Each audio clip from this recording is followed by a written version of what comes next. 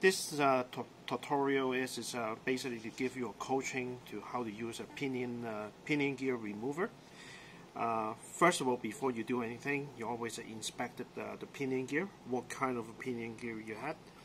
There is like on market, there is at least 6 to 7 different type of pinion gear, and the one I had it in hand is basic conventional TM or Systema designed pinion gear, which is like it's a D-type pinion gear, and then it's like one of those flat cut on the bottom.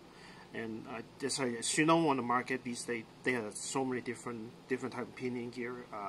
Even though Systema, these one are based on the Systema design, and on G&G they got their own like a oval type of pinion gear, which is you need a specific type of removing bracket to remove them. So the one right here is designed for the conventional TM Systema and or VFC pinion remover.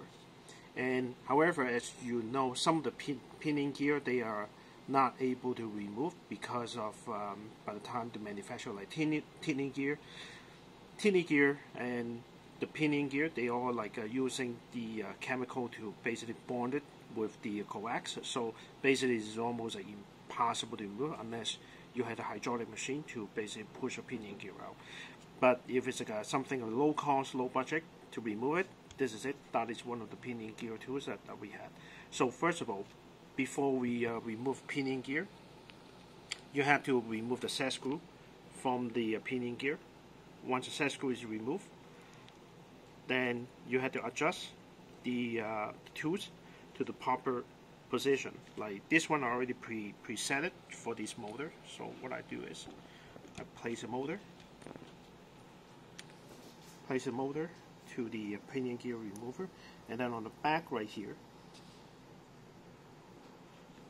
let me get a pointer so you could see it better. On the back of the this like a needles right there is directly contacted the axles of the motor. So this one right now is slightly too high. So what I do is I slightly drop it to the point my pinion gear is contact to the choking point right here. So my pinion gear will be set perfectly on it. Next is I'm going to move my top axe to the proper position to the coax of a pinion gear.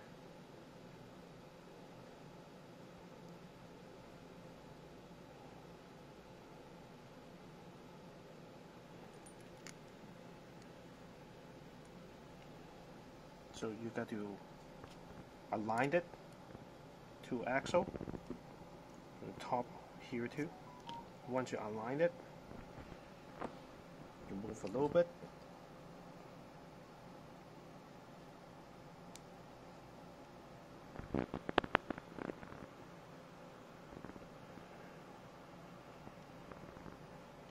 Show the bottom, please. Yeah, the bottom.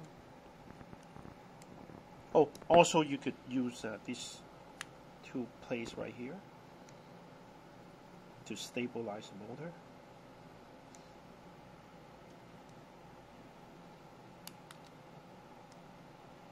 Make sure the connector they are.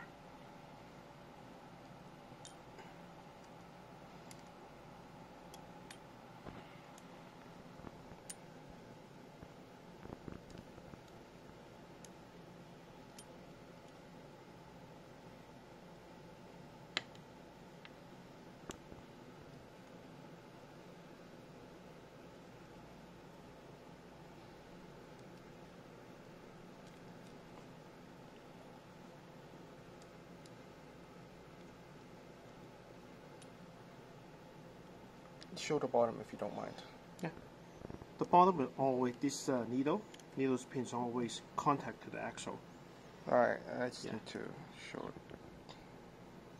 Yep, contact like that. Yeah, right, it's always good. contact. Thank you. So just slightly move a little bit. Here, move a little bit. What about the top? Can you just show the top? Yeah, the top, you can see it. this needles here is actually pushing the axle. Okay.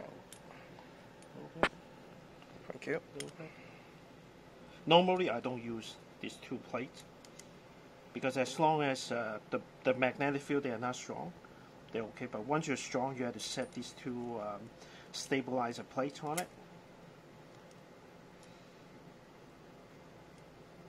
And slowly.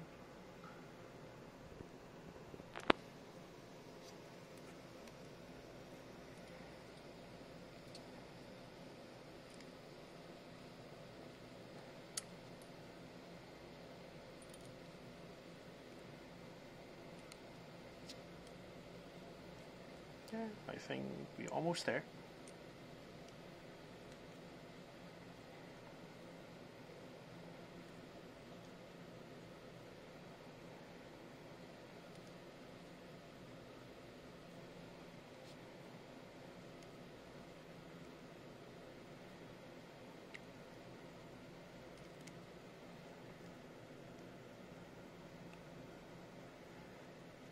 Yeah, so there we go. There we go. Pinion, remove it. So then you open this one up and remove the pinion. And that's it. Okay, okay, thank you.